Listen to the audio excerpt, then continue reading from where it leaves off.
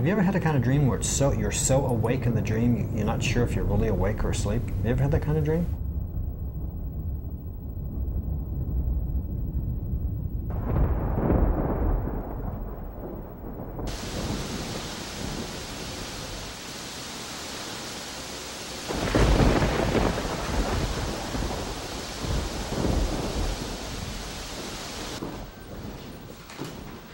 I once had a dream where this weird creature walked into the wall.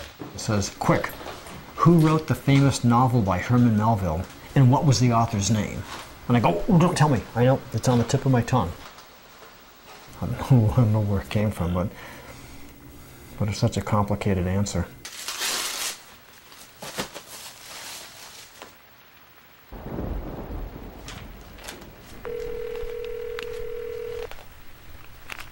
Associated Press, this is Nicole. Matt? Is Matt there? Matt Slagle, Matt Otero, or Matt Curry? Oh, I'm sorry, Matt Slagle. Okay, just a second. Thank you. When you have finished recording, you may hang up or press 1 for more options. So Matt, this is Walter Day, calling back from Twin Galaxies about the Pac-Man 25th anniversary story. In 1981, the arcade scene was very big.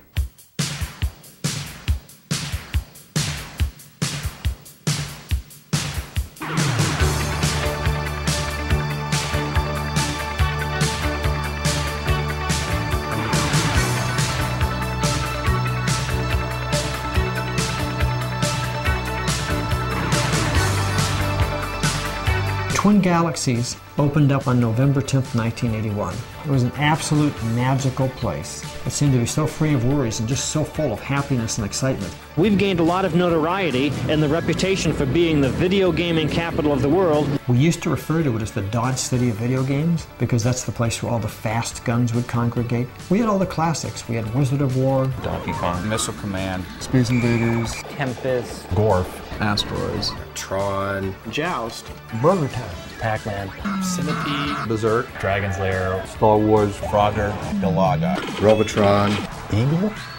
Something like Eagle. There were several games that sucked. I could spot an arcade a mile away. Before I could drive, I was walking to the arcade. It was sort of like my second home in a way. You didn't know what to expect. You'd walk in, and there was always a chance there'd be a new game out there. The game would arrive, and you'd have like people stacked up and lined up waiting to play. But yeah, that was packed. You could not get on that game. There was a line out to the door. You could find a video game anywhere. And it's just a different era.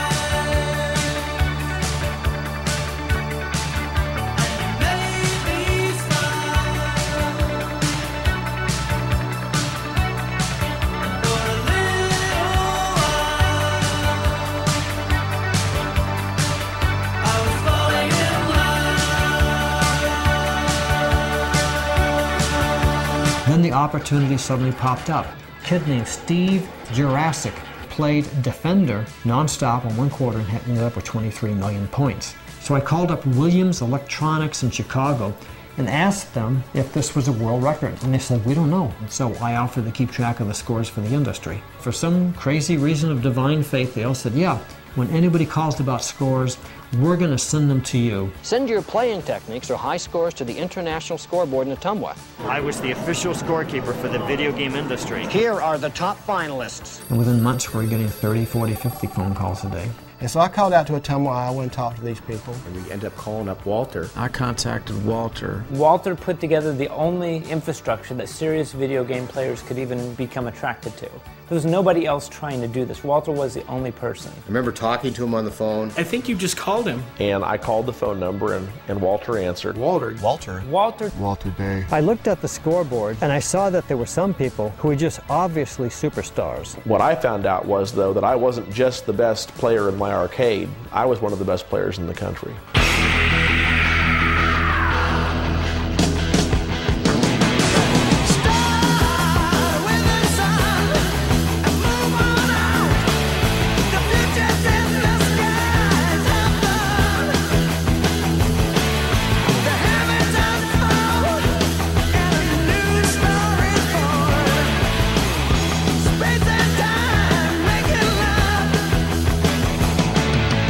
All the time we had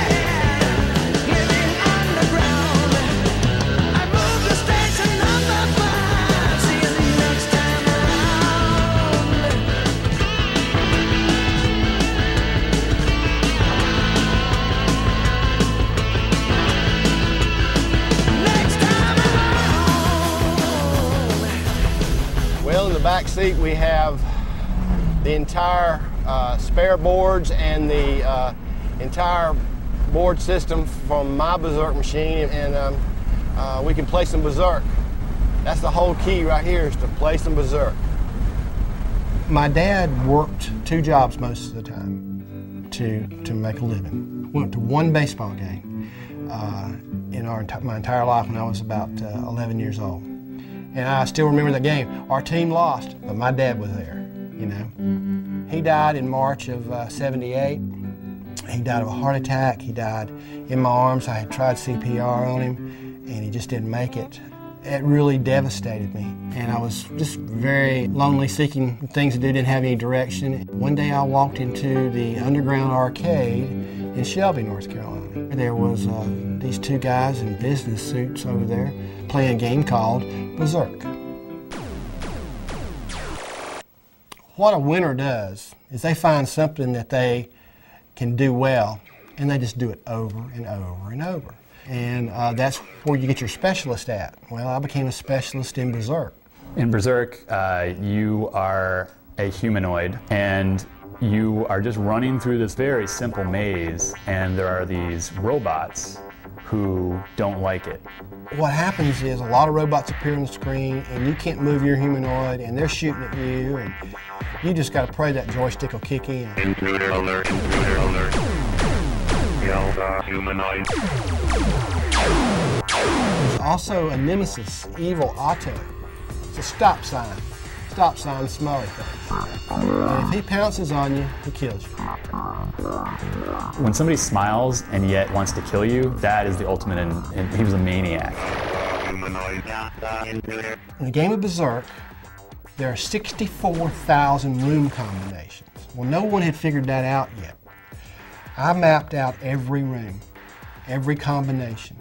I was on the top, but if you don't have someone to help you go even higher, you wane.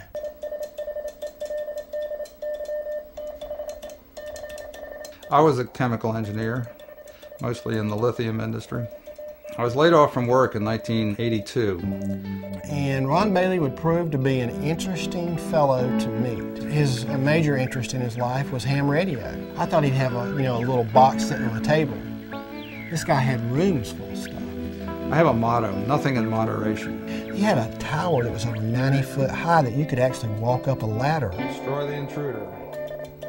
Kill the humanoid. I didn't know this guy was a closet Berserk player. He made me feel good because of the fact that someone older was having an interest in me. Boys, even if you're a boy at 22, you need encouragement from older fellas. We knew, as the 2 of us, we could beat anybody in the world. When you play a video game, there are days when you're playing the game and it's fighting you.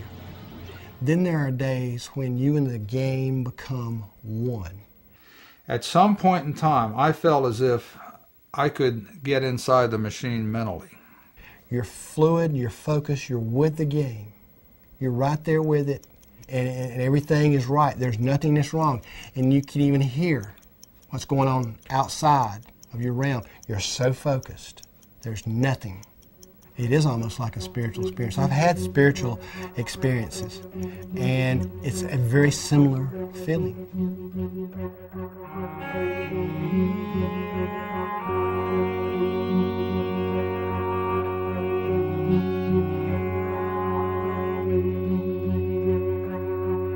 When you're playing that game,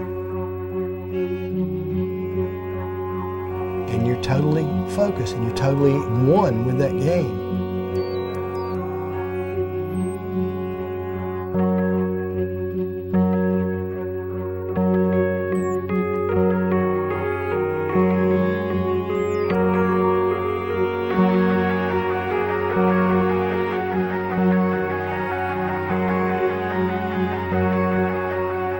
it's a unity, and it's just like a spiritual experience. When it's right, it's right.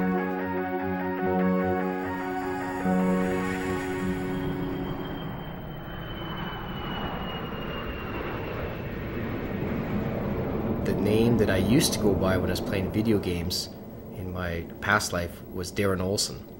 When my mom and dad got divorced, it had been something that we always wanted to change our name. There was a show I used to watch on TV called Remington Steel. Pierce Bronson, was it? I'm trying to remember. I think he was a detective, and that's actually where I picked up the name Steel. He could just play Centipede and maneuver a trackball in a way that should not have been able to be done. He's been demonstrating tonight his unique approach to playing Centipede, which is to clear off the bottom part of the screen and then live for as long as possible while the Centipede continues to go around. And he was what I considered the best player in the world on video games, period. He was just someone that even champions chose to idolize. And Kent was another one. Kent was just as good as Darren was. Amontonar. Amontonar. To stack. Probably had world records on games like Stargate, Centipede maybe at one point, Donkey Kong Jr., Robotron. We were actually beating each other's scores at one time, and we didn't know each other, and that was Kent. Probably Space Invaders that I met him. It would have been in around there, because there was somebody else that was getting some high scores on this game, and I'm in there playing the same game, and of course, next thing you know, we're trying to compete against each other. Games, before that were pretty simple. It's just a couple, here's the character you control, and here's a couple enemies you can play with, and here's 55 enemies coming at you, That was different than playing Pong or Breakout or any of these other games. All of a sudden, here you were protecting Earth. You would store your high score, so other people could come in and try to beat your high score. That was kind of a new idea at the time. Originally, we used to have separate initials. And then finally we teamed up and go, let's just decide on one. I think somebody one day called us the Whiz Kids or something. So we go, okay, what can we use? Whiz. Because you use W-I-Z. Because you're only allowed 3 initials. We go on one game, play 2 players, and just fill up the top 5 scores, 10 scores, so it was all Whiz, so nobody else would have their initials in there, and everybody wanted to know who Whiz was. People were asking us, who's Whiz? We're going, I don't know who he is. This really applied in the game Track and Field. Some people that would just hit the buttons really hard like this, right, and make a lot of noise. Next thing, there's a thing called a double flap, which we use in Joust all the time. Did you do the double flap? Because you can't hit it as fast this way as you can with 2 fingers going. They would do 2 fingers on each button. Well, do you remember the pencil trick? Would balance a pencil between the 2 run buttons and sort of toggle it. By the pressure pushing down on the pencil, it flicks back very quickly. That's really cool that somebody actually adapted the use of a pencil to play a video game. That's rare. That takes a genius. After that, we started thinking, wow. I grabbed my mom's electric knife, right? I haven't heard of that. Where the blade stuck in, it actually moved, just like my double flap did. That's amazing. The first time we tried it, nothing. Oh, okay, but I had the dimmer switch on it. We had it going too fast.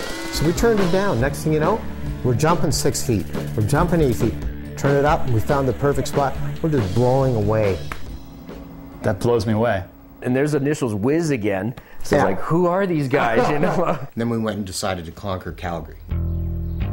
Let's take on every game and every 7-Eleven, every arcade. Let's go beat every high score. Everybody wanted to be better than everybody else. Everybody wanted to showcase. To use a sports analogy, these are the all-pro guys. You could walk in and you could be the biggest, strongest guy in the place, but if you couldn't play a video game, you were nothing. He smoked everybody else. We would essentially dominate the game. Because we would win almost every tournament we went to. I'm the best there is in the world. All these video game players, they have egos the size of cathedrals. I couldn't accept the fact that a computer's programmed to beat me. I used to go and play a game to destroy the game. I could walk into a strange arcade and step up to a game, and I could have half an arcade full of people around watching. It's not just the best person at your arcade.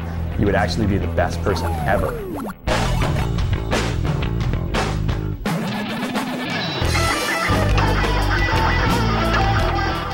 In awe of what you're doing, right? Every game has a weakness. You've got to be ready. You've got to shoot quick. T-shirt is a big part of it. If you don't have a T-shirt, you're nobody. They'd all back out of the way with their line of quarters and let us play so they could watch. That's just the way it was. You can go from shit to God for a quarter. That's incredible. These guys are unbelievable. To an arcade owner, I am the worst nightmare. I go in there and spend a quarter and last all day long. They're at a level where people can't even hardly see what's going on. Look at that move. That's amazing. People just have to stop. They just come by there. Whoa, man, good heavens. Boom, baby. That's how you play Donkey Kong. The regular circulation of the magazine is 1.5 million. That's paid circulation, so readership has got to be about 4. I was a reporter at Life magazine at the time. It was 1982. and we were trying to come up with pictures that would be good to capture the culture of the year. Walter called me up and said, we're having all of the best players from around the country come, and Life magazine's going to be there to shoot the picture. We didn't know what to expect. We don't know who's going to be there. We don't know if we're just getting buffaloed into something. Hey, you want to go to Iowa? And I'm like, where? We're kids. We don't really care. We're going to go, you know. We're going to see the world. It was pretty exciting. And there's people from all over. It's California, Florida. I think one guy's from Alaska. Well, actually, I flew out with 2 friends of mine. And I thought we were going to land in a cornfield in Tacoma. I was in a 1972 Ford LTD. When I went through Cincinnati, I went over that big bridge coming in from Kentucky, and it horrified me. Poor little North Carolina boy had never been anywhere. I borrowed my mom's car. They were coming down from Canada, and that was a possible swoop that they could pick me up. It was an old tornado. It was not easy to sleep in the company of these 2 guys. I didn't know if you were going to get there or not. But, We got there, and it was a pretty small town. I have never seen a city so square. When you pull into Tacoma, Iowa, I don't know what it was at the time, 20,000 or something. A little hick town, right? The highway map for Iowa is like this.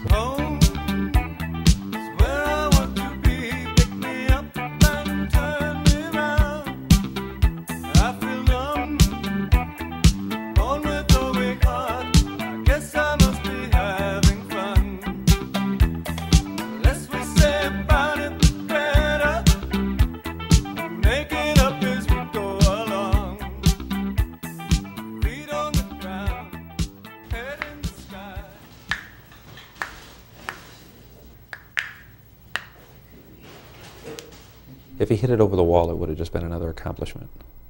What made it different was he pointed at the wall. Well, that's what I was out to do then. And it was risky. If you're in the game, then starts the word. Billy Mitchell, video game player of the century.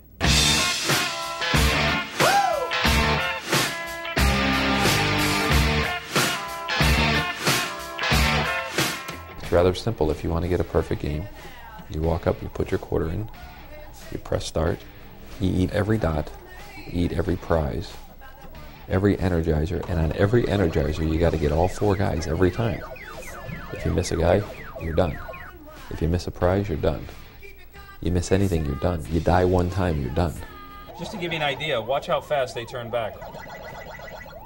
And you got to get all 4. 256 boards over many, many hours, never dying once, never missing a point.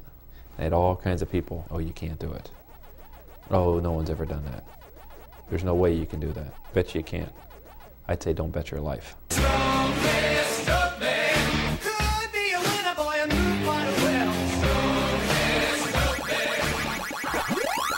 Sorry, I'm just showing off here. Bill Mitchell is the Jerry Rice or the Michael Jordan of all the video game players. man, he's phenomenal. Very loud, very outspoken, very confrontational. And one of the lines he would always say to me is, Steve, when I met you, I was but the learner, but now I am the master. And I turned around, I stopped playing for a moment, and I looked at Bill Mitchell and I said, fuck you, Bill Mitchell, fuck you. Mr. Nakamura, who's the father of Pac-Man, he presented me with an award for Pac-Man for having done the world's first perfect game. So sometimes when I'm with someone, oh, you think you know more about the games than the people who made them? Yeah, they told me I do. It's a very interesting experience to see the whole video game hobby become so big that they're now stars like building. I'd be lying to you if I told you it wasn't fun. I'd be lying to you if I told you I didn't enjoy it. Look at him. He sticks out like a sore thumb. He's got, what is this? What do they call that hairdo? Business up front, party in the back? He has this hairdo like a country western singer. What do they call those? Short on top and long in back? That's a mullet. A mullet? It's called a mullet. The mullet. Mullets rock. So he's very, very noticeable. Walter will say Billy Mitchell's the most famous video game player, and I tend to disagree with that to a point. There's a lot of jealousy involved with this video game stuff. I mean, these guys who play video games, I mean, let's face it, I mean, they couldn't get laid in a whorehouse with a handful of $100 bills.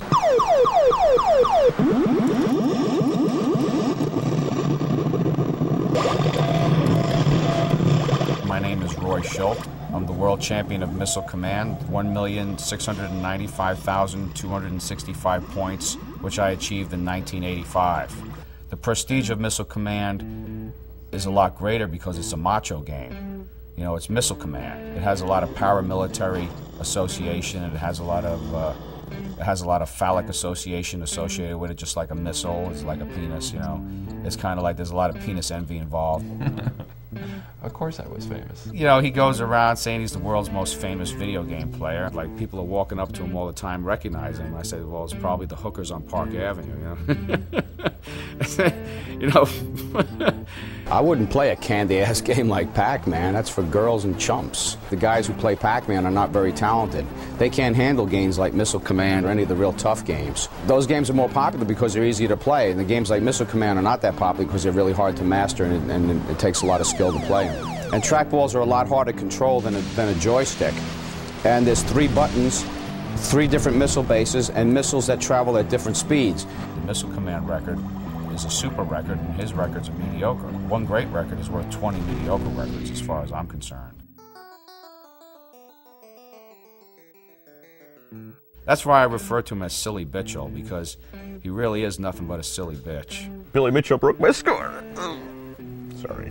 Todd Rogers, I mean, that guy is so high on himself, you can't even talk to him. There's a number of players out there that are insanely jealous, which I won't mention names, of Billy's achievements. How would you like it if you worked that hard to achieve something and some jackass came along and tried to say it was fake? You know, I never threatened Walter Day, but he thinks I did. I tried to call him after that, and he says, I can't talk to you. My attorney says not to talk to you, and he hangs the phone up. Well, I had my attorney send Walter Day a letter saying that you better tell the truth about my score, or else we're going to file an injunction against you, go into court and all this other stuff. And the truth is, Bill Mitchell doesn't have any talent. He's not a great player. He's completely full of shit. The Missile Command score is a genuine achievement, and that's going to be the truth of it, and he knows it. Is that why I'm fighting so hard to hold on to the Missile Command score? Yes. Because it makes me special. Gives me recognition. Of course I want to keep it. I don't want someone to say it was fake, or, I mean, that's kind of obvious, isn't it? I mean, is that really a question that needs to be asked? Well, Life magazines come to town to photograph early on this Sunday morning at 7:30. The downtown Main Street Rap Life. Life magazines come to town, so the Life magazine can come to town. Life magazines come. Life magazine. Give me a break. And so that's when I first met Walter. I had not met him at all before I actually went out for that photo shoot. I was impressed by his charisma and his bizarrety. He definitely reminded me a little bit of Gene Wilder. Walter Day is a product of the Berkeley area in the 60s. He's a Renaissance man. He's a big dreamer, always coming up with great plans and dreams. I had 50 million business cards, the king of the card collectors. I used to do genealogical research and all sorts of historical research. He was an oil broker. I'd be on the telephone speaking to Conoco. Oh, you want 20,000 barrels of 2 oil? He sold old newspapers. And I have 7 million newspapers. They weigh about 1,000 tons. One more step into the eccentric probably wouldn't be functioning in society. Keep them in a dark place, try not to fold them, and keep them flat. Walter's in the house. Well, it's that time of year when we're getting all the champions lined up. I thought he was the guy who belonged on stage, dancing around a bunch of video games with a microphone. For me, video games were pulling out the sword, getting on the horse, and leading the army into battle. Fighting, battle, winning, rivalry, warfare. Video games were fighting and winning. He was just that edge of like brilliant, I could sell snow to Eskimos kind of thing. We were the most famous arcade in the world, so the mayor went along with it. I proclaimed Ottumwa the video game capital of the world, and we just challenge anybody to prove that we're wrong. And then a little bit later, the governor of Iowa came and confirmed it by announcing that Iowa officially recognized Ottumwa as the video game capital of the world. That's amazing what he had pulled off. Because there was no internet back then. You had no mass communication. You know, outside of your local arcade, you didn't know across the city if there's somebody better than you. Just the sense, the feel, the electricity in the Twin Galaxies in Ottumwa that Walter brought to that. You could instantly, you felt that there's someone who really cared about video game players, about high scores. You could feel that, and at that point, everything was great.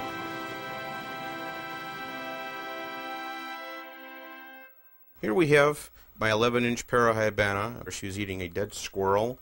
At the end of 3 days, the squirrel didn't have a head or an arm.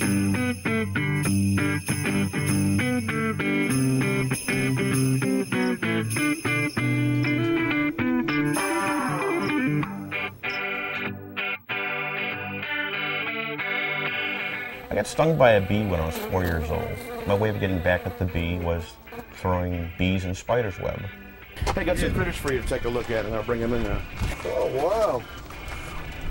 They got big.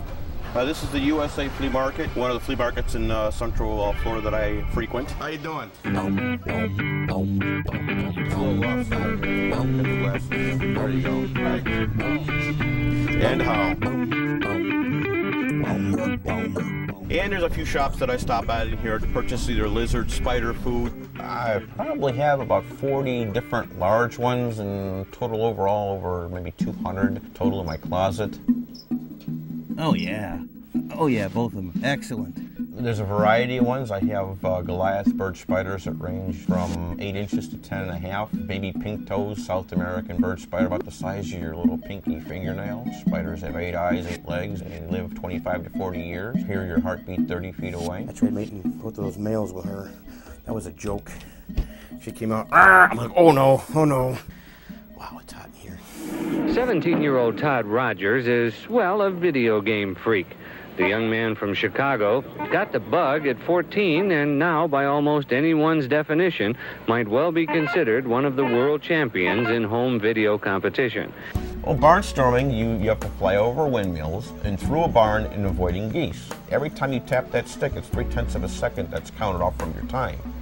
I, of course, want to be the best at what I do. If I'm going to fly a perfect game, what is the bare minimum that you can get on the game? The tape marks the top of the windmill, and then the second set of tape marks the very top of the bottom inside of the barn. I had set 3250 on it from 3 Twin Galaxies referees and about 30 people. I have over 2,000 high scores.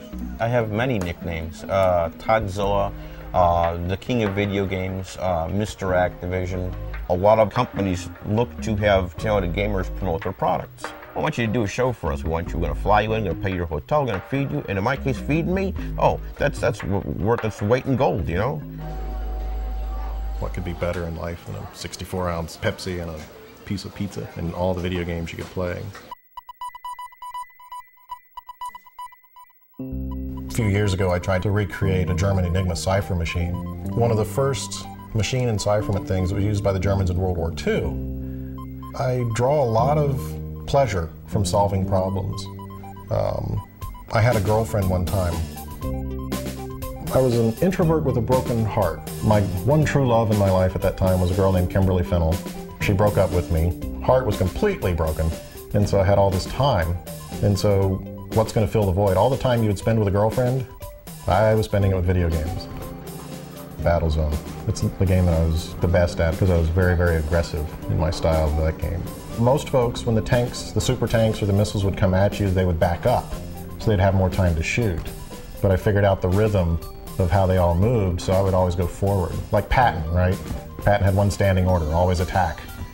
You're concentrating on missiles coming to shoot you, you're not really wondering where your ex-girlfriend is now. So I tried to go for the Robotron world record, but I only lasted like 25 hours. I played Frenzy for 24 hours and 5 minutes. For me, 36 hours, that was brutal. 41 hours, that was brutal. 42 hours, 48 hours. 60 hours straight. I think it was 68 hours straight. I started on a Saturday and up on a Tuesday. I could be here until Monday morning, but I have to go back to work. They had played like Asteroids for something like, I don't know, 8 days or something.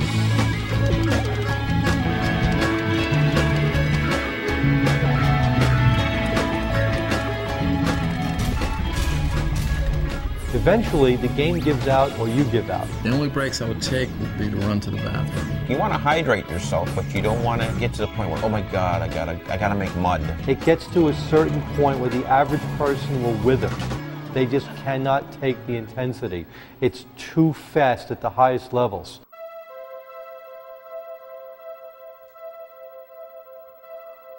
My name is Robert Murchak. I am the chief referee for the Twin Galaxies Intergalactic Scoreboard. I've been chief referee for the last 4 years. I've been gaming since 1969.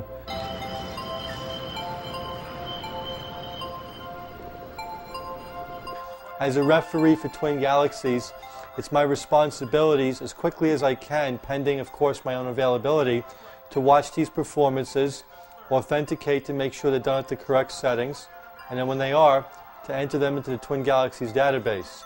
I know the tournament settings and the marathon settings in the back of my head. I'm familiar with the world record holders, what the scores are.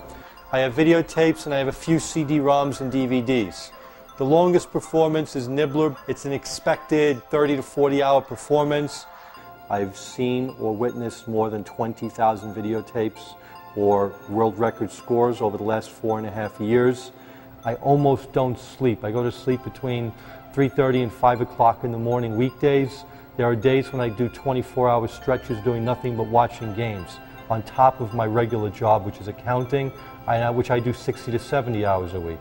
This is my 22-pound cat, Rusty. He helps me watch my videotape submissions sometimes by keeping me company while I'm watching a tape. Watching a world's record performance is the ultimate satisfaction, seeing the game taken where no one else has been able to take it before. I think it is the single best job I could possibly have. It doesn't pay anything, but as far as from what a gamer likes to do, this is it. It's not easy, but I get it done.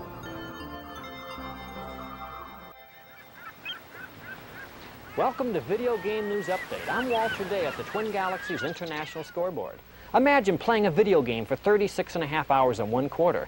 That's how Leo Daniels of North Carolina earned a world record score of 169 million points on Robotron. Leo was a gaming genius. He's very bright and brilliant. He was Mr. Video Games. He had lightning fast reflexes. It was just insane to watch him in some of these games. It wasn't long until Leo had records on multiple games. Didn't really start playing the video games until Asteroids came out. I went down to Security Beach Pier. It was a little like putt-putt golf course thing, and so I went back there, and there was this short little guy, dark hair and glasses, you know, kind of roped off from everybody else, and I remember just seeing all these ships he had. He would leave one asteroid and then fly from the bottom to the top of the screen and then just kill the little saucers for 300 points. And then it got me thinking, wow, he outsmarted the game.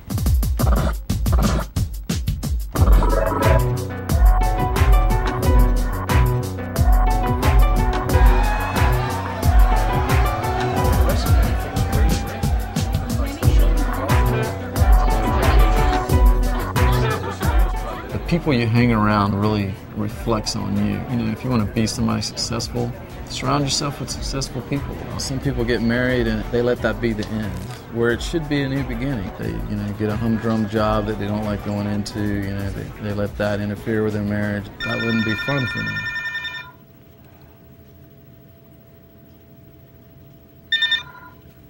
Hello?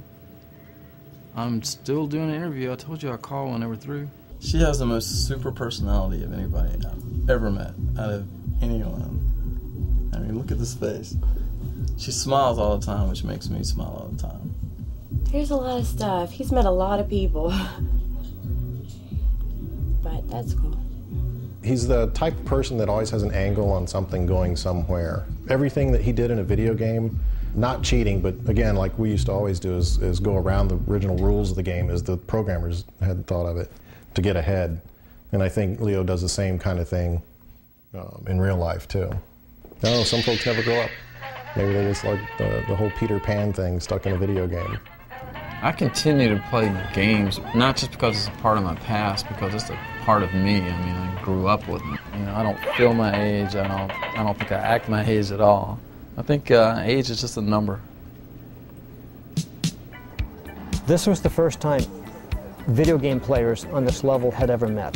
It was the first time in my life I met people at my level. And suddenly I could not be the best at every video game. Okay, these guys were too good. I hope in the near future to be one of the very top players between first and third for video games. When Joel and I met today, we challenged each other. We can go right through monsters. It's totally amazing. It's just totally amazing. They really made me look at the way I play a game. And it was fun. It was humbling, too, because they were better than I was. All the other players who've seen you play say that you were possibly one of the best players they've ever seen. We were just sort of, in a sense, brothers. I think Steve Sanders was probably the most outgoing player. He was really into his Donkey Kong. Steve is setting over 3 million points on Donkey Kong, which is an extremely high score for that game. That is at once a very proud moment for me and a very shameful, embarrassing moment for me, and I'll tell you why.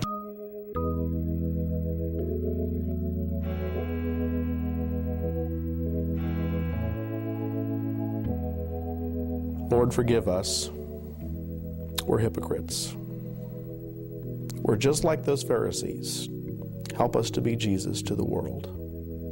Help us to take his kindness and compassion to everyone. We pray it for the sake of Jesus and in his name. Amen. Thank you all. When I was 17, 18 years old, I had these license plates. He was trying to be famous for whatever, which he was for a while. You know, you got a book deal out of it. Unlike most people who've heard about Twin Galaxies either in a magazine or on the radio, I heard about it when I was writing a book called The Video Master's Guide to Donkey Kong. When I was playing Donkey Kong, invariably some kid would go, "Man, you must have read the book." And my buddy would say, "He wrote the book." So.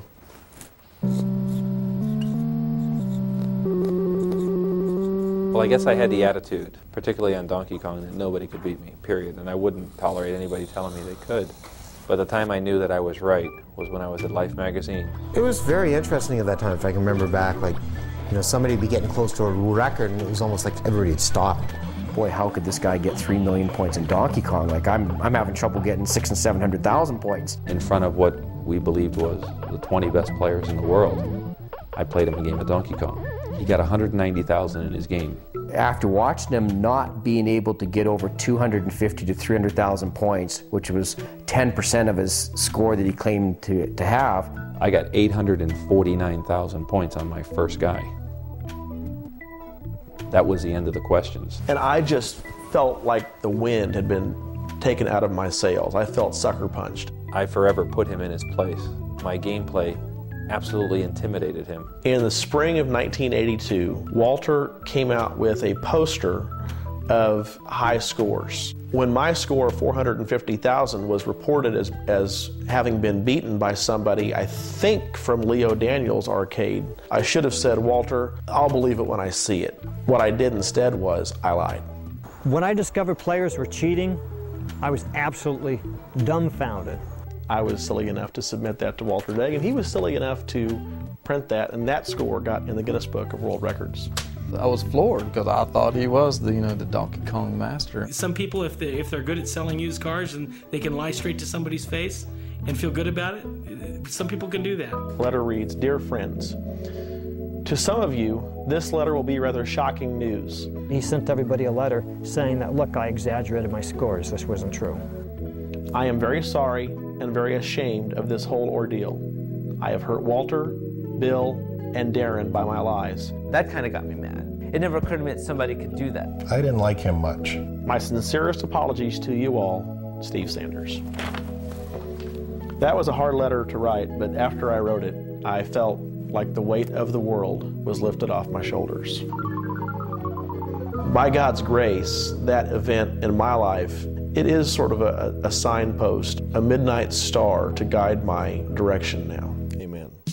Twin Galaxies with the champions here, I think it was made Tumwa kind of famous, kind of. We were like celebrities there, you know. Here's this small town, and all of a sudden you got these guys coming. The day we got there and went to the arcade, they had to get us in a side door because the arcade was overflowing with people. A lot of the guys were out there partying. I mean, maybe I was too much of a nerd. They had a 19-year-old drinking age, so we were able to, or maybe it was 18. It might have been 18 back then.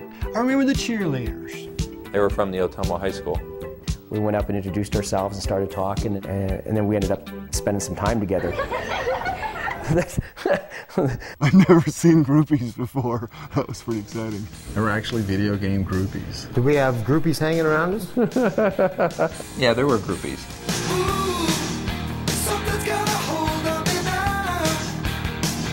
Pretty weird because Ottumwa doesn't seem like a very big town, but now it is. I was shocked and thrilled because I'm a goddess appreciator. And Just like there's the Grateful Dead deadheads who follow the group around. I'm married right now. I potentially have a fairly jealous wife, so I don't know if I can really go down that road.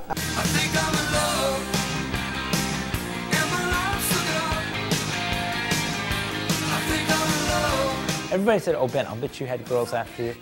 Not really. I was just fortunate that people could look at me and, you know, not throw up. To me, that was not as much of a social occasion as perhaps it could have been.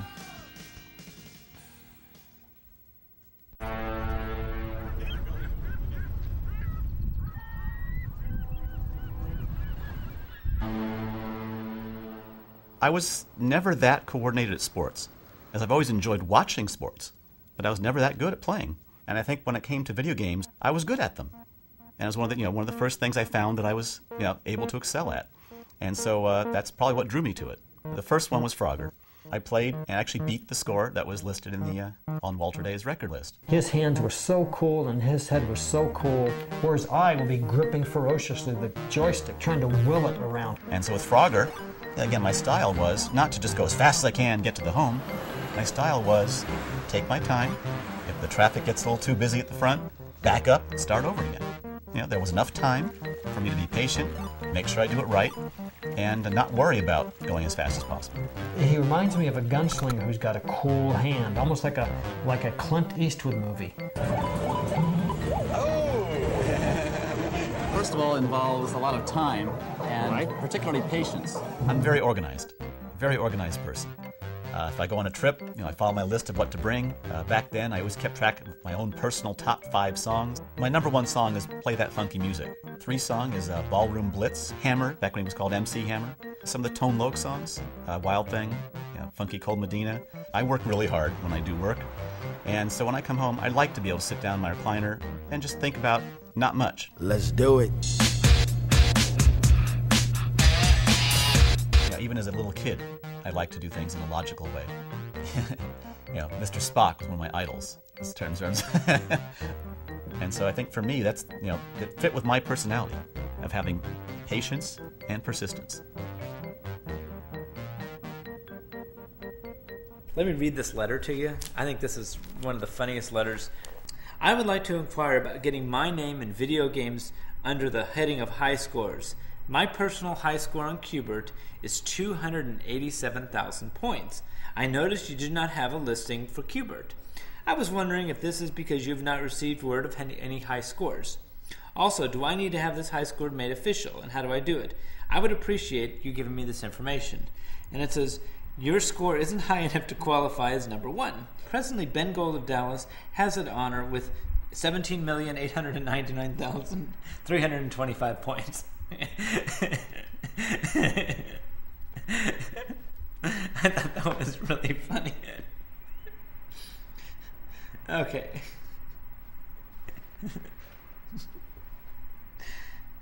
Anyway.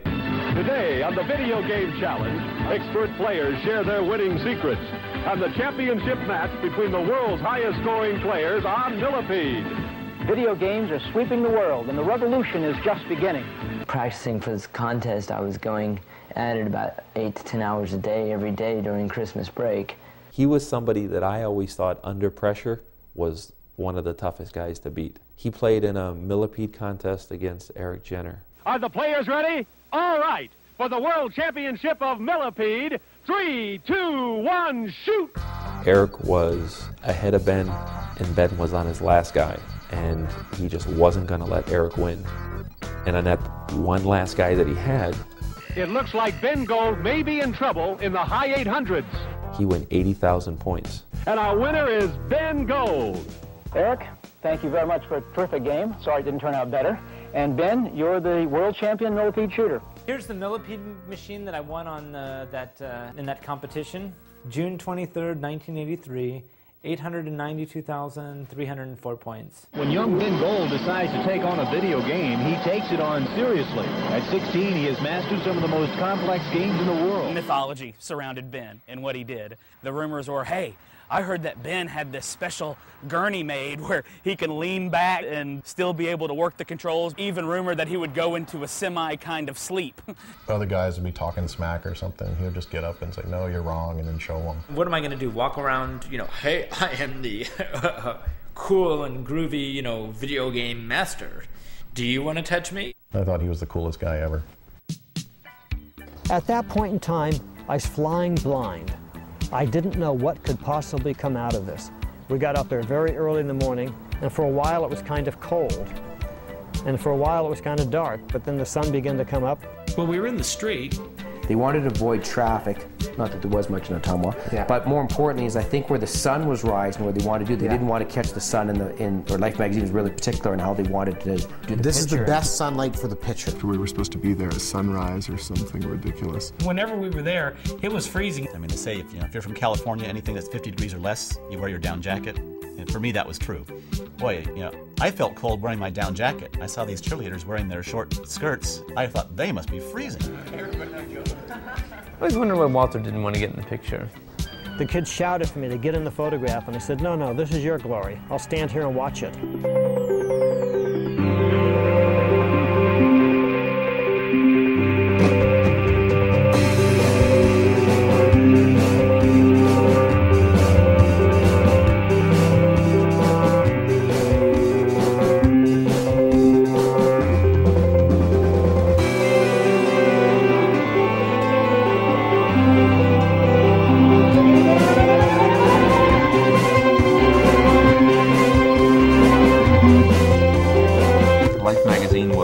Quite incredible. I mean, as far as players, we just thought that was the best thing in the world. Oh yeah, it was an idyllic dream for them. This is one of their biggest fantasy moments in their life.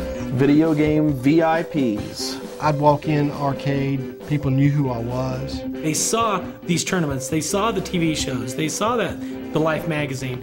It was a big deal. I'd walk in supermarkets, oh, you're Ben Gold. Everywhere they went, people poured attention on them. Girls fell in love with them. Adventures happened to them. I personally don't know anybody else that's been in Life magazine. I just remember a few things. I haven't looked at that picture in a long time. And if I had to do it all over again, I would have been in the photograph with my game in the lineup too, which would have been Make Tracks, which I was the world champion on. For video games, this is the equivalent of the Sgt. Pepper's album.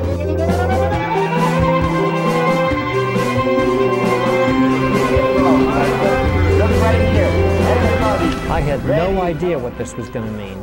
All I knew is I was having fun. This was excitement. It was something that no other arcade probably has equaled since.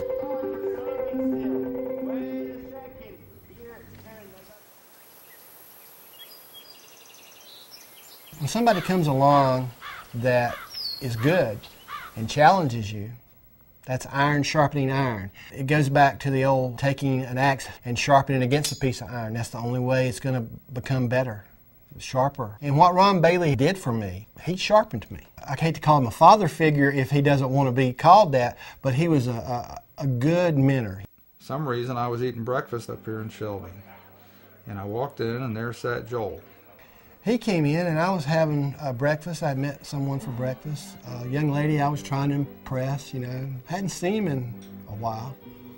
And he came off very arrogant and very braggadocious and told me, he said, I just beat your world record. He was real upset. There's some things you don't do. You don't put a man down in front of his girl. And I have not seen him since that day. I haven't talked to him in over 20 years. I didn't know if he was still around. I was told he was in Gastonia. Probably less than 30 miles. It's amazing. That's why I say it's so bizarre, some of these episodes. How we put such great importance on these kind of things and they stick in your mind like this. But they say I'm going to meet him tomorrow, and I look forward to that.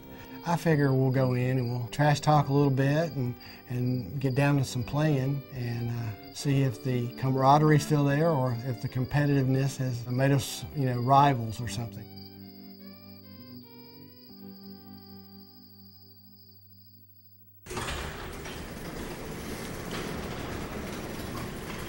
The power is coming on once I turn it on, but the screen is cycling, but it's not wanting to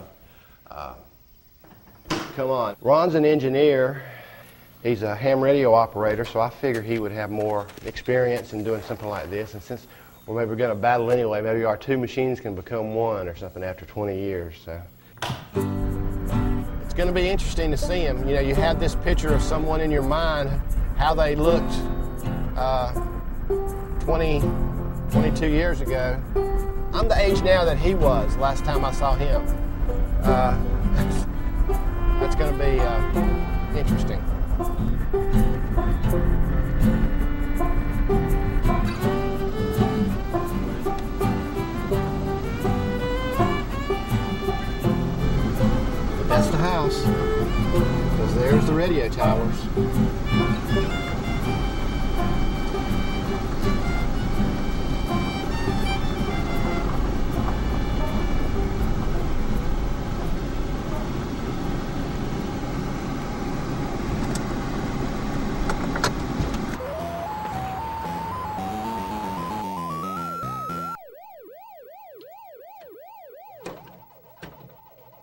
The first time Chris and I met, I was playing Miss Pac-Man, and he was looking over my shoulder.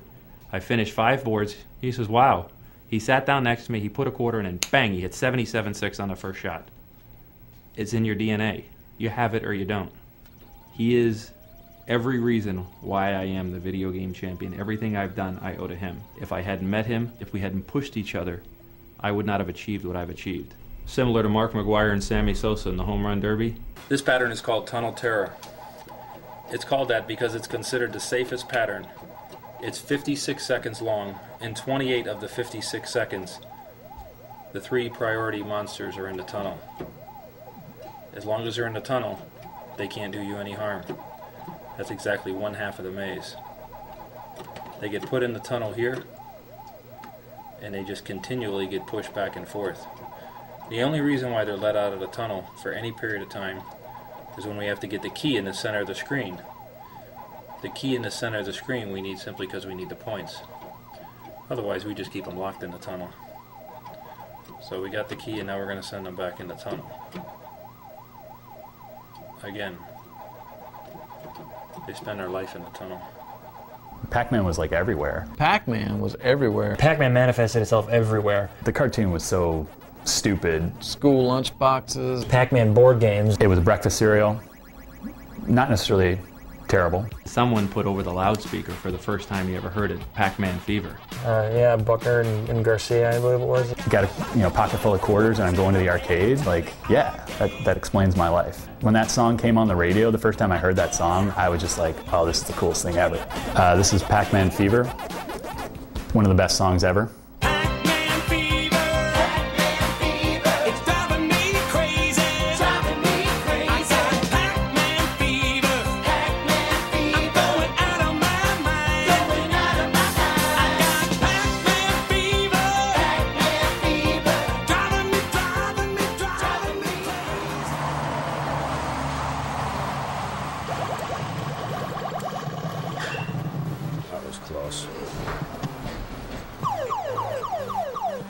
Well, I started playing Missile Command because it was put into the lobby of my student dorm at the University Co-op at UCLA.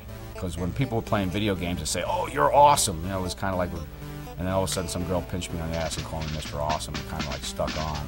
So I liked it after that. It's like a psychological escape place for me.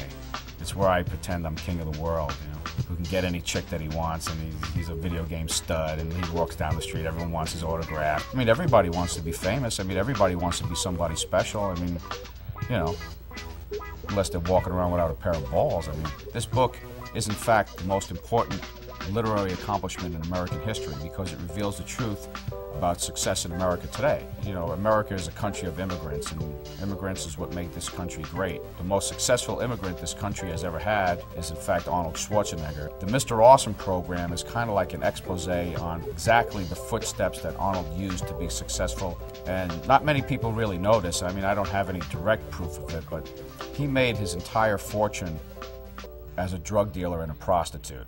Yeah, I'm being serious. All these players will be on That's Incredible. At Life magazine, they did announce there was going to be this competition, and whoever wins gets to go on That's Incredible.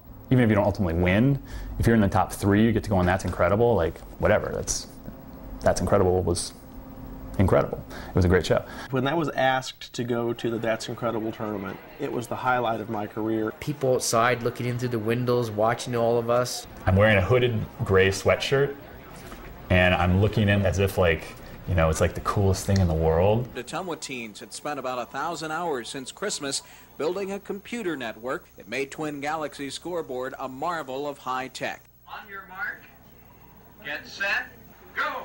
Oh, it was very intense. People were very focused. People were very serious about the competition. I wanted so much to do well and get on the actual stage TV show. It was really easy to mess that tournament up. You either qualified in one of those 3 places or you went home. The games were set on their hard setting and one chance. It was so close that no one knew who had won except me. After all 5 games being completed, here are the top finalists. Ben Gold. Well, I thought I was doomed right before the Frogger, but then everyone choked. Darren Olson. Todd Walker. In Iowa, I was first. Darren came in second, and I came in third. That's incredible. I remember going to the studio. That was real fun. We got to eat with the stars, Kathy Lee Crosby, John Davidson, Fran Tarkenton, right at our table, right across from us. There was either 4 or 5 games that were on stage. This game is called Burger Time. The pickles, there was like an egg, would run around and chase. Yeah, he throws salt. Or no, he throws pepper at the various food items that are chasing him in order to shock them and make them sort of like stop for a little while so he has a little bit more time to go and do the burger making. Burger Time I'd never played before, and both Ben and Todd had. And I remember approaching them and asking, can you guys just show me a little bit something on there? And both of them saying, absolutely not. It's Canada against the U.S. Let's welcome Darren Olson from Calgary, Alberta in Canada. Todd Walker from Milpitas, California. And Ben Gold from Dallas, Texas.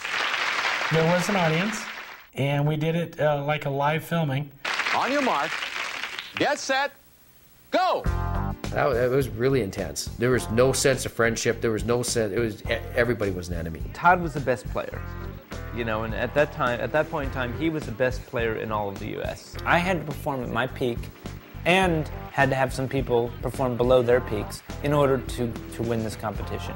I misfired on a Burger Time. I think it was a salt or pepper shaker or something. And Todd's about to make a costly mistake. He peppers in the wrong direction and loses a chef. Is every gold medalist the best player in their sport? Maybe not. But in that one moment in time, they were the best. He's got it.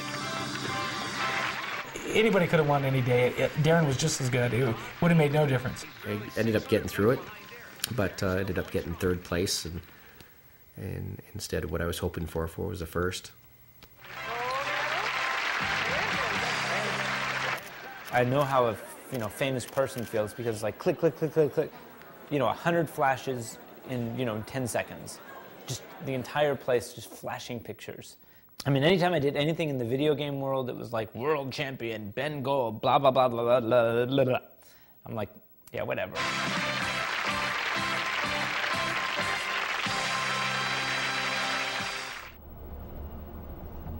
My record on Star Wars is 49.5 hours. To date, only one person has even attempted to go after that. He fizzled out. Basically, the guy experienced hallucinations. So right now, this is just like icing on the cake type points. Nothing special. Really, I've done it for 2 days straight before. I can keep on going if I want. So it's no challenge to me. All right, can I put one up? Yep. MRUCZEK.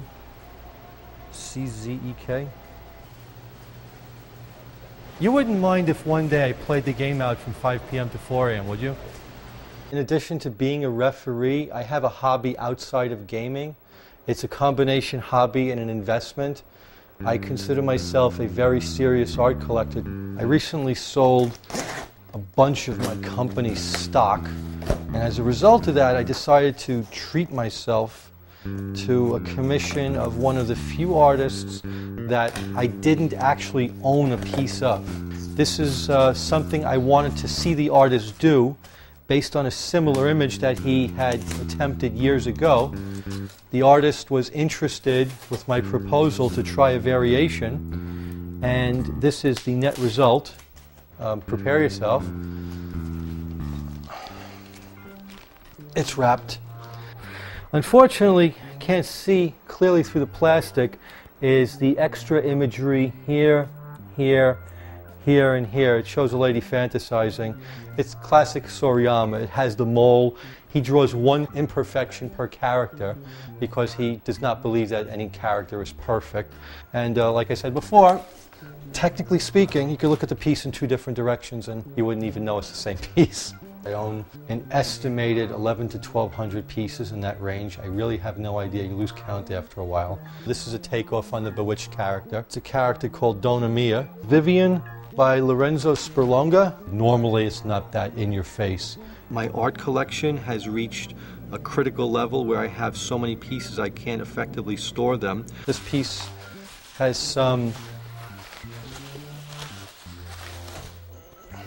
unclothed aspect to it, as you can see. This is Christopher Lambert I probably bought this for $400. $400, $2,000, $3,000, $14,250. If I had to place a dollar value on all the pieces in this room, conservatively, I've got about, I don't know, 300,000.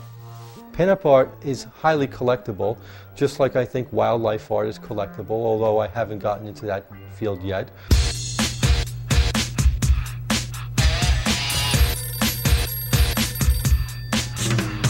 In February of '83, the phone rang, and there was a man from a company called Meeting Planners, which was in Boston. His name was Jim Riley, and explained to me that he had stayed up all night thinking about this creative idea for doing an electronic circus. Almost like a video game theme park in different cities around the country. Like the big car shows that go from city to city. I would be the ring master, and my superstars would be an actual circus act. People could come and challenge the video game players, try to beat us on our world records, or at least have fun trying anyway. They were going to start paying us to play. It was easy to think it would be like a sport. Playing video games for a living. Going from town to town playing video games. It was kind of like a dream job. And then when somebody actually put us on a plane and flew us to Boston, well, maybe this could be. Boston rules.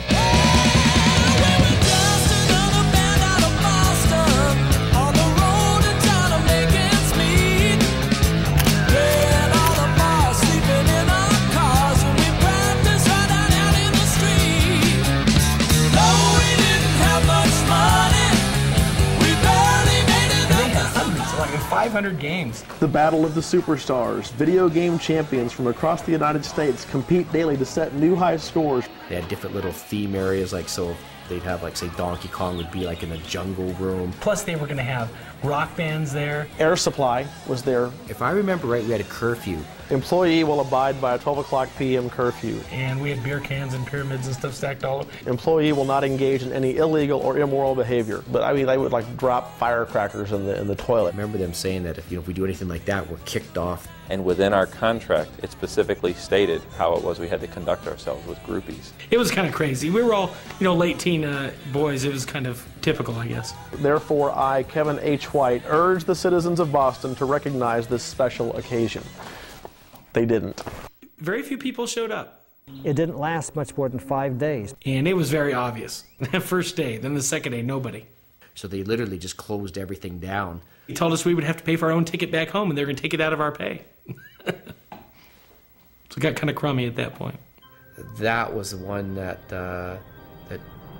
really just literally just kind of crushed all my dreams. And I think partly because of whatever naivety of the age, but also because it was a brand new thing and nobody knew what it would become. My entire career as a professional video game player, it mostly was about hopes and dreams and plans and never was about any real money. And who knows why each thing would crash and burn, but we're still moving forward, and I'm still putting foot in front of foot in front of foot, and I accept the whole fun experience on the level of the adventure it is.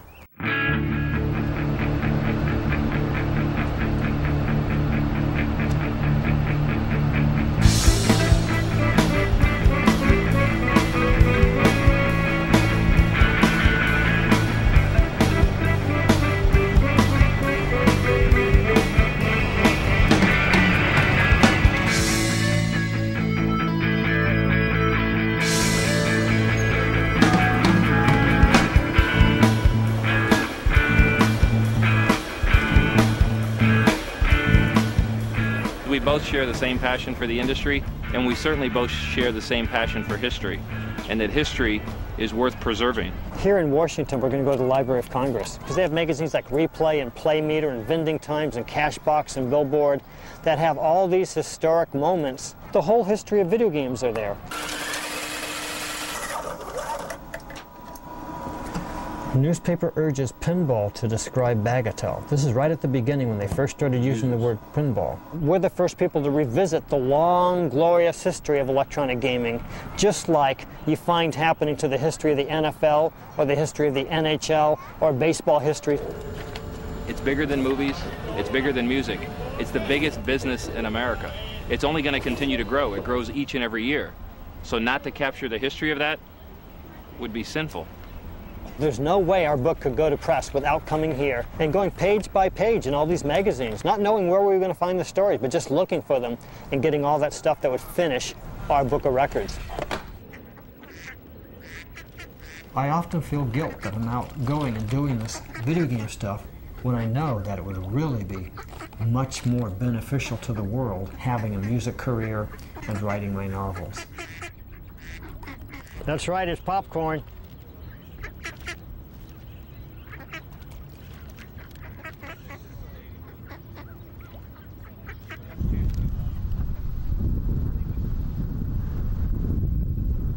Yeah, we were under the gun 4 times last year with the hurricanes that had gone through, and oh, look at that. Yeah.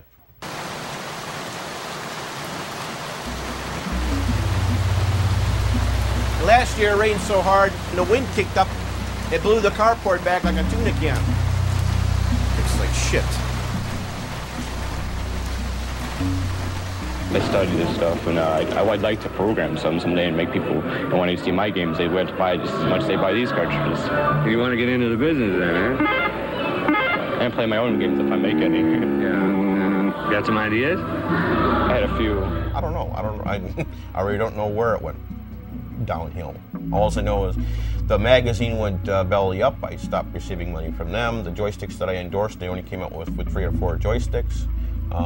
You know. Yeah, I had to improvise. I had to do other work besides playing video games. It was fun while it lasted. Game, reality, 2 different things. My wife was having people live in my house. She had 15 different people. I'm not paying a mortgage for people to live in my house. The car that I had was a Neon, which was a real piece of shit because I got laid off. And 6 months later on, I was in an auto wreck. Broke my clavicle. I was spitting out my teeth. Oh, it's raining, but it's red. Flatlined for 28 seconds. Shock paddled me back to life. I lost my brother. He drowned. After our house burnt, my dog got ran over by a squad car. Lost the wife. She overdosed. Holy Christmas. I feel like one of those country western songs. Just don't play it back. I don't need it, you know? It's nutty. My late wife knew nothing of my video past. I just told him absolutely zilch. I didn't think it was important because I was in an abusive relationship. I mean, she get drunk, you know, you love you one minute, get the fuck out the next. Who the hell wants to hear shit like that? So I figured, you know, anything that's important to me, anything that makes me happy, she's not going to know about it because she'll use it against me, throw it out, burn it, sell it, whatever. Then after she died, I have no more leash over my head. I don't have to explain myself to anyone. And if myself is unwinding, playing video games, playing with spiders, or looking at spiders, feeding spiders, then that's me, you know? It's something to get your mind off of what's wrong. Because you know, once the game is done, you have to go back to the sad reality of what your life is at that point, if it's bad or good. Well, this is my room, and this is where I sleep on the floor. I usually have my blankets arranged here so I'm in the middle so I don't bump into anything. As you can tell, I have quite a bit of fans, because like air being blown out me when I'm sleeping to be comfortable. I think video games has offered me the opportunity to shine out amongst other people and say, hey, I have a niche in life. It's actually brought me out of being a nobody. You know, you'd ask the general public, they probably wouldn't know me from shit from Shinola, but in the video gaming world, I'm somebody.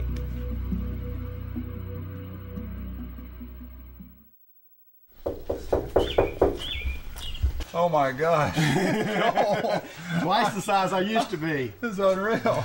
RKB. I thought I recognized your voice. I'll sit down. I was just headed uptown to do some errands here, but sure. You're welcome to stay a while.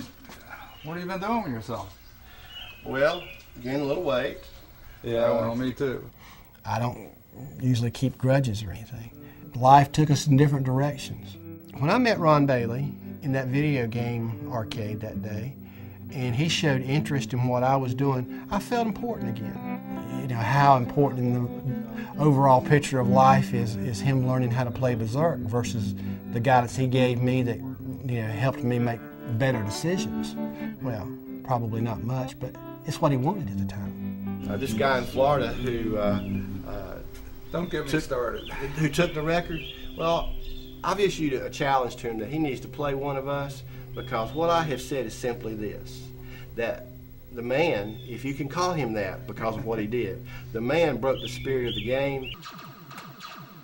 Chris has a strategy he uses, which is known as the box pattern, that loops around, so you can go from grid 1, 2, 3, 4, and back again. The robots will always be in the same starting positions. We respected the game enough not to do that because we felt that that was not in the spirit of the game. I think maybe he was a little bit shocked that, not that his score got beaten, but it got beaten by such a tremendous amount, double. He has the top score on paper, but he's not a better Berserk player than I am. You're going to see it's the same 4 boards over and over again. That is not a Berserk player. That's a monkey. You can teach a monkey how to play a certain number of rooms, but you cannot teach a man how to play Berserk.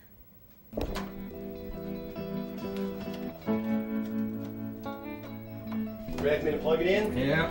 All right. All right, there we go. Whoa, look out. Trying to cycle. It is. Mm-hmm.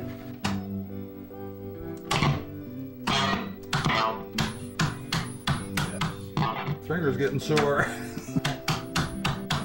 Well, we're going to see right here if we can have a vision of some high scores. Well, don't expect to beat. The fact of the matter is that, you know, if they dropped a bomb here right now, the 2 best Berserk players in the world would be gone. That's true.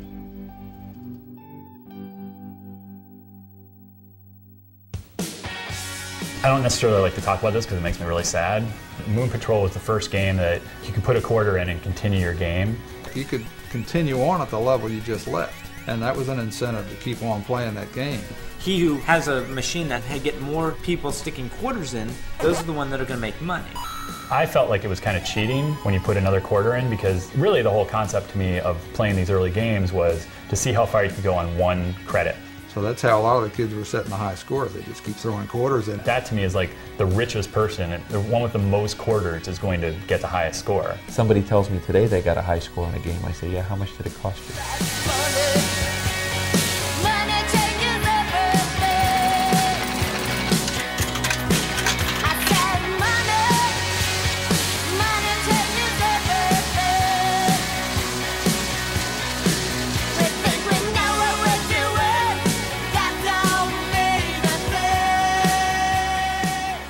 Arcade video games had really already started the decline. I mean, you could already tell that it was waning because fewer and fewer people were going to the arcade. Because the games in the arcades started to suck. The games that were there were not the games I wanted to play anymore. Graphics were nice, but the gameplay itself? Pretty hard to control here. They started, in my opinion, losing their creativity on creating truly new ideas. Like when Street Fighter games started coming out. Where suddenly you've got these lizard head lions with fangs, you know, going and... One guy facing the other guy in profile and just going at it. You know, who wants to see an Egyptian lion's head go against a ghost or something? You're like going, this is stupid. I think some of the older gamers are still stuck back in the 80s. With those games, instantly came a different crowd. But I don't think you understand. It's my turn. Some gang members, punk people that were coming in and they were causing trouble in the arcades, and we didn't want to be there. So we just stopped going.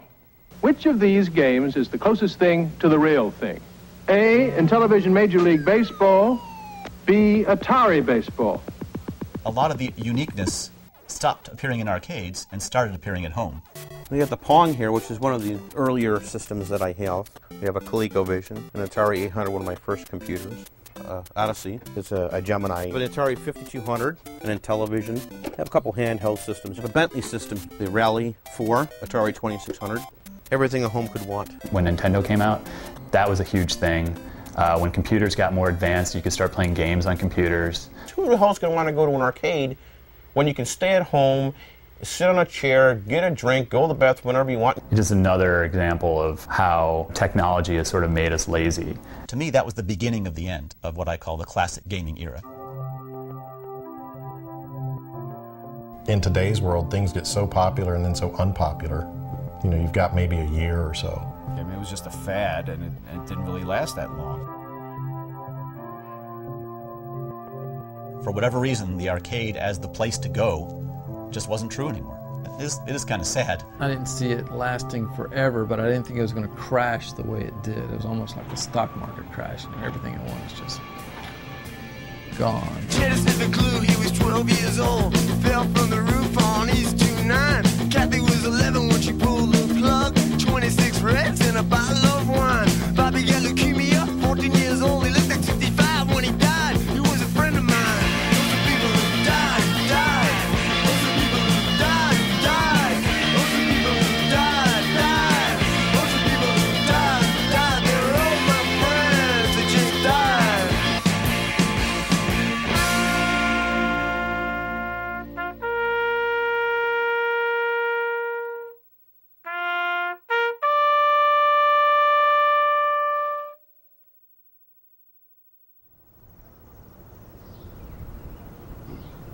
I'm posing for the cover of my album, Walter Day in a Mellow Mood. I like to be on the stage, doing the whole thing, maybe a half a dozen show dates a year, you know.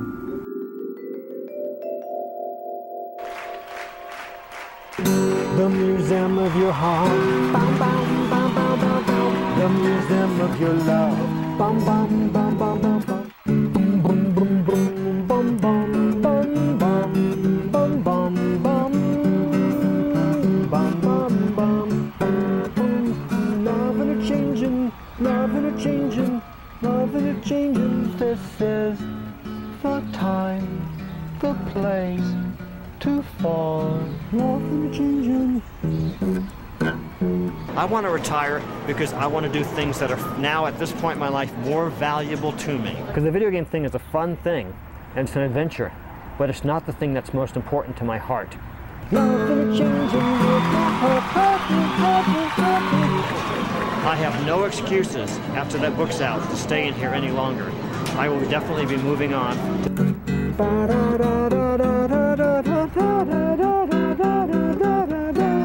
Boom, boom, boom, boom, boom. How can we improve on this thing?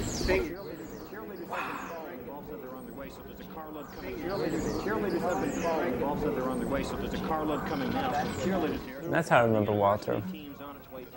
It's kind of funny to think that Walter is probably, what, in his 30s at that point, so today I'm as old as he was at that point. Can you bring the wires so that thing closer of the wires on the He's looking pretty good. Oh man! Cover your mouth and you yawn, you dork. I hope There's Ken. Holy smokes! 2 or 3 of us went to Ottumwa, Iowa to be with Walter, and I remember waking up one morning and having an event that still to this day I consider to be the sort of maybe, if not the pivotal moment, maybe definitely a pivotal moment in my spiritual life. I woke up about 6 o'clock in the morning in this filthy attic of Walter Day's above the arcade, and I can't really put it into words very well, but it was like I felt the presence of God in that room.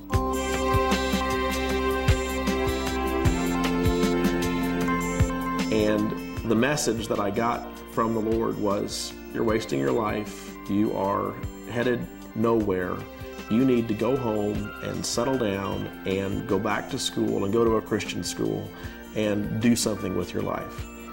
And that's what I did. The video game player became someone who needed to find a paycheck. I stopped playing, I would say about 1983. I moved to Reno. Todd, perhaps, earlier than anybody else in our group, decided to pursue real life. He had a real job. He was a plumber. So I don't know if you remember the game Bubbles. So we all picked on him, saying that, he's playing Bubbles for a living now. So I began really a massive withdrawal, and in '85 I was out. They took the bull by the horns and actually accomplished something. Most of them seem to have nice jobs, nice lives, nice homes. I went into the military. I had a whole new set of problems to play with there. I got a job traveling. I've been in organized baseball now 54 years. I buy computers. I'm a senior technical specialist. I've been a partier off and on through different stages of my life. I can't really devote too much time doing an everyday job because I'm going to take care of my parents. A sales rep for a payroll company. Quality assurance manager for a company that manufactures satellite communication equipment. we were the first ones in our area to serve chicken wings. So that's what I am. I'm a trial lawyer. Not like a pimp or anything, but I mean, I have a lot of friends and they happen to be good looking. And that journey ended when I found out I was going to be a father. And that was the end of almost completely of playing video games. I went to Romania, met my wife, and came back with 2 kids. All right, let's pray. Heavenly Father, we thank you for this day, and we thank you for our family, for the many blessings that you've given us. Our youngest baby, Elijah, who just turned a year old and is very fussy. This is our oldest boy, Isaiah, and Zachariah. Isaiah's 12, Zachariah's 10. And I'm 5. And Josiah is 5. Are you helping, Daddy? We've been talking about trying for a girl. We've talked about adopting. You think that's funny? Trying to figure out why your child is screaming is a pretty good problem-solving exercise. Oh, meltdown, meltdown. I really didn't slow down extracurricular activities a lot until my kids came, and then my whole life kind of revolves around what my kids do. I do have a son. It was out of the only one-night stand I've ever had in my life. It's a story I really don't want to go into, but... I always wanted to do something absolutely unequivocal, but tremendous responsibilities keep pulling at me. He's the Pac-Man champion, and he's beaten the whole level a couple of times, or maybe more than a couple of times, or maybe 1,000, or maybe 2,000, maybe Google. That's the highest number. Billy, numbers never stop, do they? Besar. Besar. To kiss. Bajar. Bajar. To go down. Ah, that's my girlfriend right there. She lives in Mexico City. She hasn't been as quick learning English, so I'm trying to learn Spanish, so we have to learn to communicate. Desvestir. Desvestir. To undress. I live at home with my parents. Other than my cat, it's just us. I've got 2 cats currently. Their names are Impy and Sparks. I've always preferred the sound of a purr to the sound of a bark. I have a fiancée now, so on a personal level, my goal is to actually spend the rest of my life with someone I love. Turns out she's not a game player, which is kind of interesting. I never thought I would, meet and fall in love with someone who did not play or enjoy video games. That's the lady frog. You get 500 bonus points if you bring her home. There are a handful of video game players that have made more money and achieved more success and more notoriety than Walter ever has. I see that really as a sort of a cruel irony. Sometimes I guess that happens to people, that they get their father-like energies directed in a different kind of way than normally having their children. I've been very aware of the fact that I've been babysitting a lot of other people's kids for years, and that a lot of them, in a sense, might have even been my children, in a sense, because it's that same kind of relationship where I've just had people under my wing. If you say you love me, I'll never grow old. I'll watch 1,000 glaciers crumble and 1,000,000 rivers flow. If you say you want me, each day will go slow, and every moment will be magic. Every heartbeat will be gold. No, I'll never grow old, never grow old. Oh, I'll never grow old, never grow old. I'll never grow old, never grow old. They probably did impact each other's lives, because it was all a common thing they all had. They only had video games in common. By finding that one thread they had in common, to see where that commonality could take them down such different avenues. Everybody was launched on a voyage by Twin Galaxies. Who would have guessed at the beginning where that voyage was going to lead them?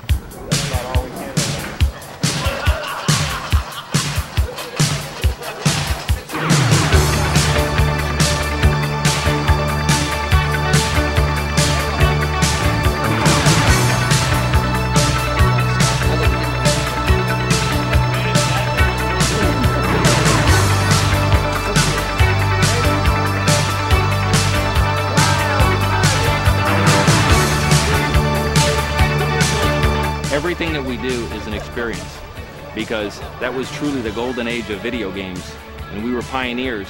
I wouldn't trade that for anything.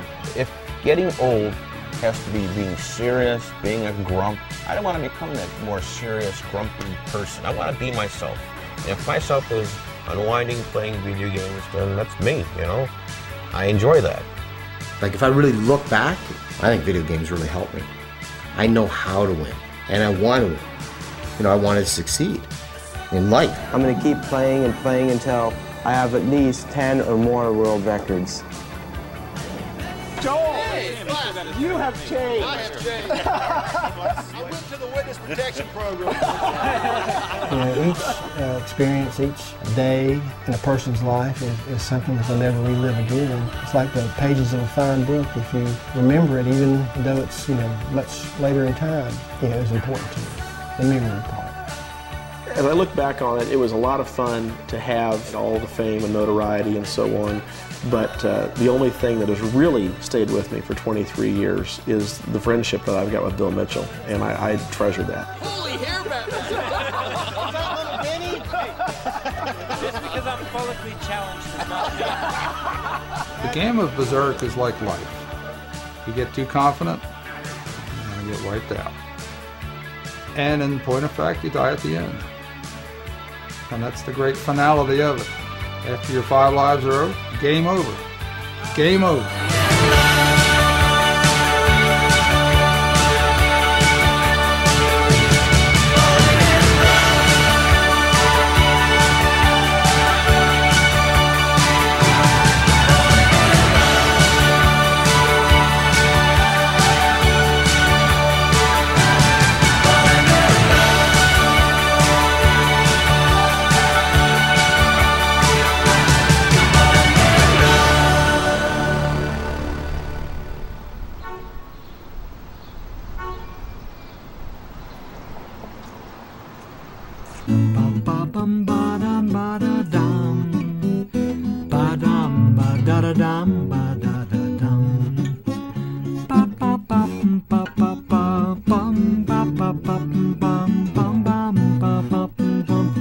But it's easier said than done.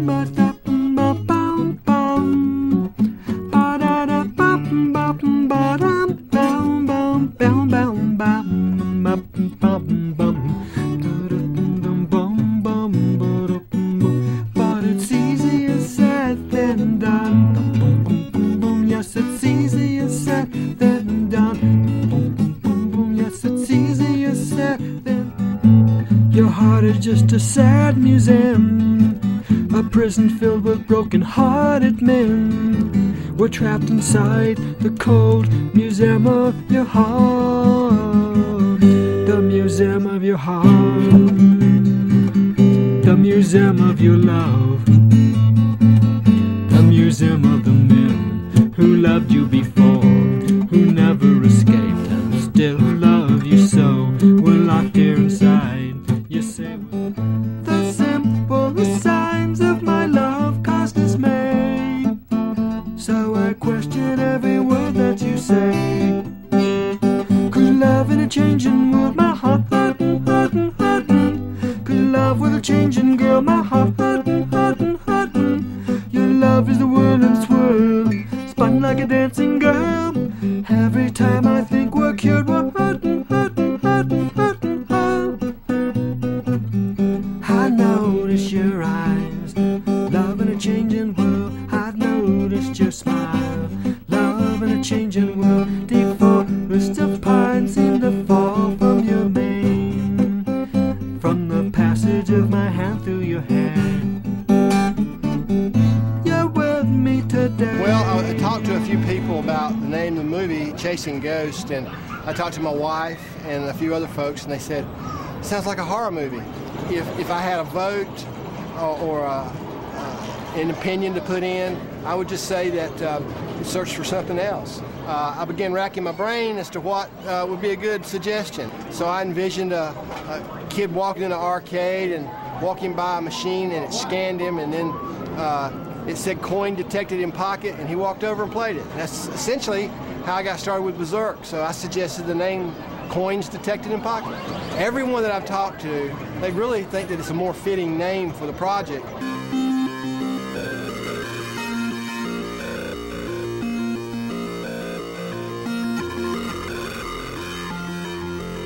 Coins detected in pocket.